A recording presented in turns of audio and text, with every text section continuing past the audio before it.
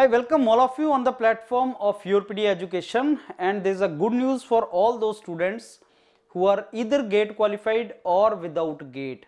So as I told you that the opportunities for students with GATE score or without GATE score are almost same, depending upon what kind of opportunities you want to explore through this particular admission processes in various IITs. Now IIT Gandhinagar, as we know, is one of the unique IIT which provides lot of stipend, very good scholarship, and provide lot of opportunities for students who want to join the courses. There is another good thing in IIT Gandhinagar, that the kind of research work being done in the labs of IIT Gandhinagar is interdisciplinary.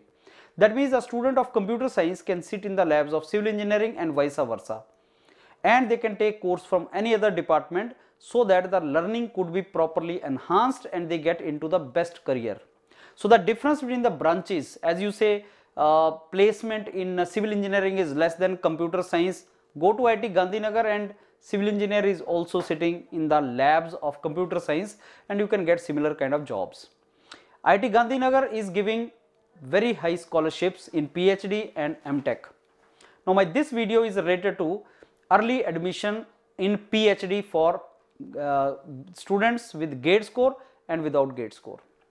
So IIT Gandhinagar has advertised this, and this is for IIT, NIT and some select colleges. Either they will provide the list of that select colleges, or they are centrally funded technical institutes or top notch colleges in the private domain in all over India. Now let me share with you this information. Start early PhD program, and that will start from July 2022, and the dates, I think application dates are in the March itself. The good thing here is GATE score is not mandatory for admission. That is something which is the latest development in many of the institutes. I mean, GATE should not be the only criteria, they can interview you, and keep watching YourPedia. We have interacted with many professors in IIT Gandhinagar, in which they are revealing that what they want in students in PhD or MS whenever they join. So what do they see in the students in the interview? That will be very, very relevant for you. And now the scholarship monthly stipend for those with a valid GATE score. And what is the valid GATE score? Is not very high GATE score. Don't think I should have 500, 600, 700. Valid GATE score, that means you are qualified. So if you are qualified in GATE for the last maybe 2 to 3 years, then you get 41,000 per month. If you do not have GATE, then you get 31,000 per month, and then some more support system is also given. Team YourPedia visited IIT Gandhinagar campus. We could get the chance to interact with director and many other professors there, and we realized that IIT Gandhinagar is the institute which sends many students during PhD abroad also for even 9 months, spending lakhs of rupees on their traveling and everything. So this is a great opportunity actually. Now which student can go? So it's a direct admission, BTech to direct PhD.